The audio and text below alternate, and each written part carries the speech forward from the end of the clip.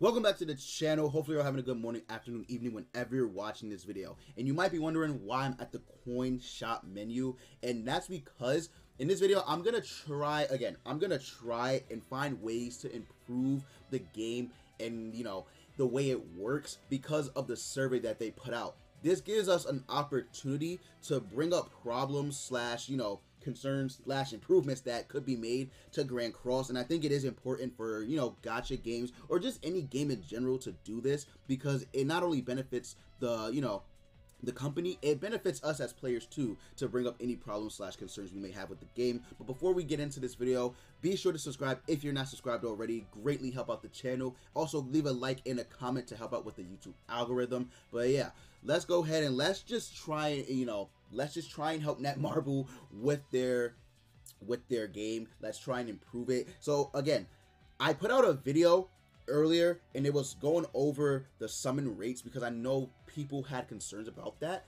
and I understand.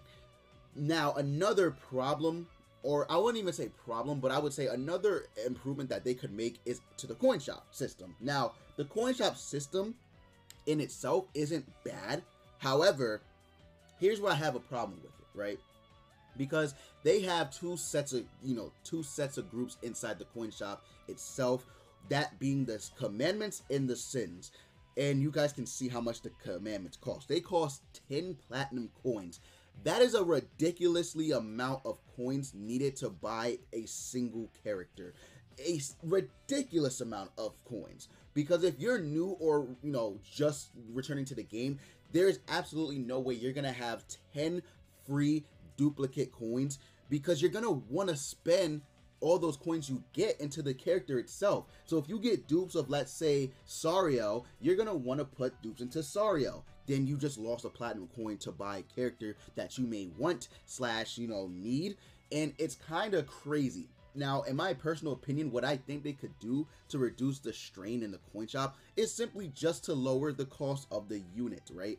They could literally drop the sins. Nowadays, the sins aren't even used as much.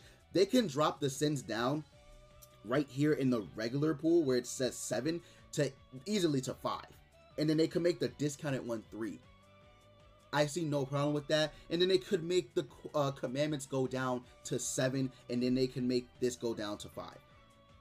I don't understand why they're hesitant to do this, because again, it's kind of ridiculous that you need to spend 10 platinum coins to buy a unit in the coin shop, and then boom, you're done. You only get that one unit. I think that's craziness, because nowadays people are probably just going to end up waiting for these units to appear on a banner and waste them on gems. So they're not going to even be buying they're not even going to buy from here because the prices are too high. Like, they're literally too high.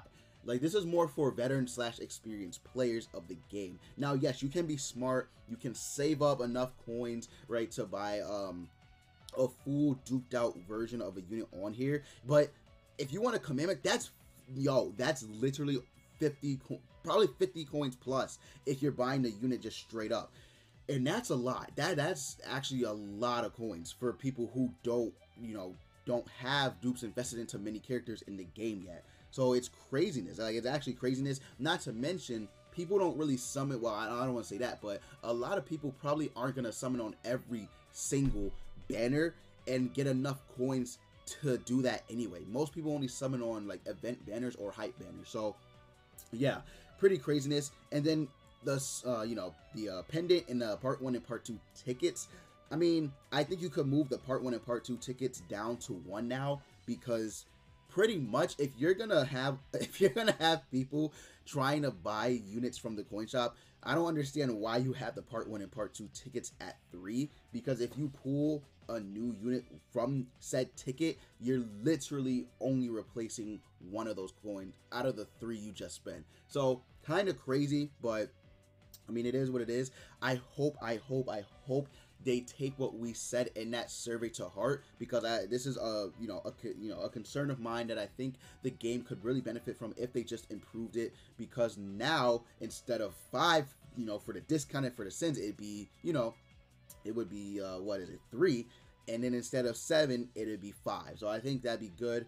the gold and silver part is actually not that bad. I actually think it's pretty damn good in my personal opinion. I don't think it's that bad at all. Like, when you go to silver, I mean, there's nothing really appealing anyway.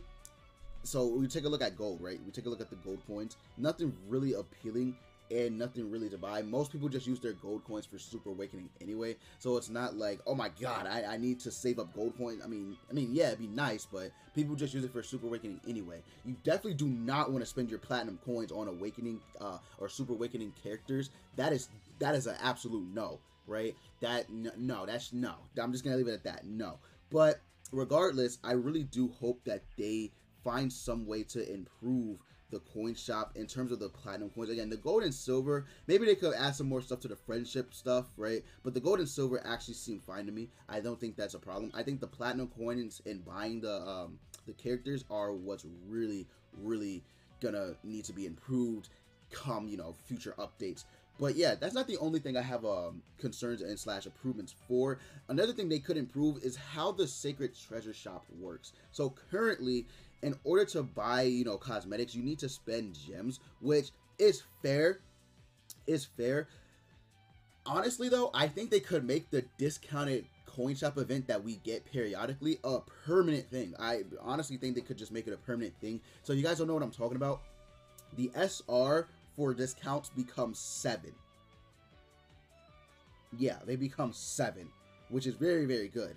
I think they could make that a permanent thing. SSRs, I believe, instead of 20, it becomes, is it 15 or 10? I can't remember off the top of my head. I think it is 15 or something like that. Regardless, it's lower than 20, so I think they could make the discounted coin shop event permanent. Or the best case scenario, they could just simply make us use gold coins, right?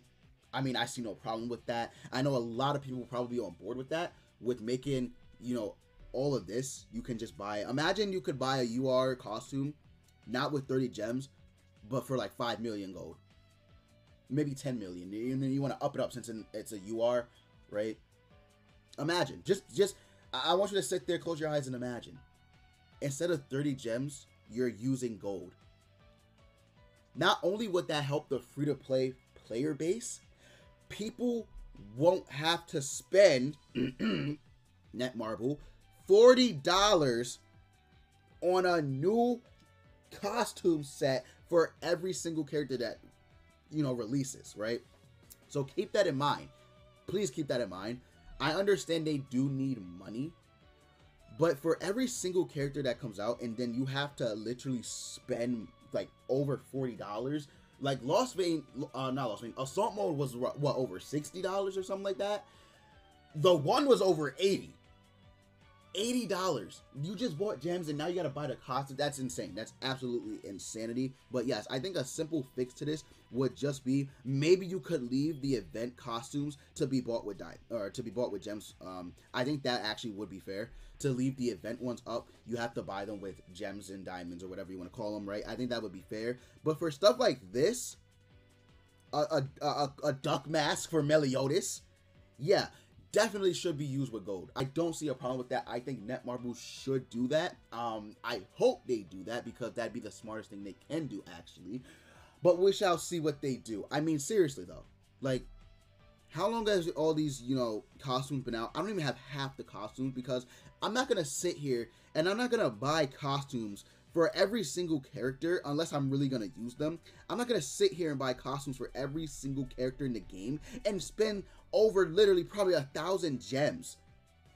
Make it used with gold. There's no problem with that. I think a lot of people would agree with me on that, you know, on that basis, on that standpoint. But we'll see what Netmarble does, man. We'll see what Netmarble does. Hopefully they do.